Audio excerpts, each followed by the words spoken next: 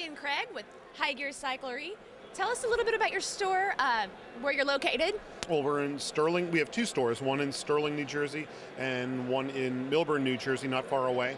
High Gear's been in business since 1977, and we bought the Millburn location about 5 years ago. Yeah. Susie, tell me what you think the best thing about your store is. It's a store for everybody. So it's families can come there, high-end road bike users. So we have a little bit of everything for everybody.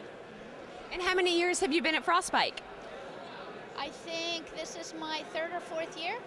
Any particular brands you're really looking to see? Oh, I don't know, just everything. We like to come because we want to see things right before the season starts and maybe get an idea of things that we hadn't thought about yet. What about you? Goals for 2009 and goals here at Frostbike as well?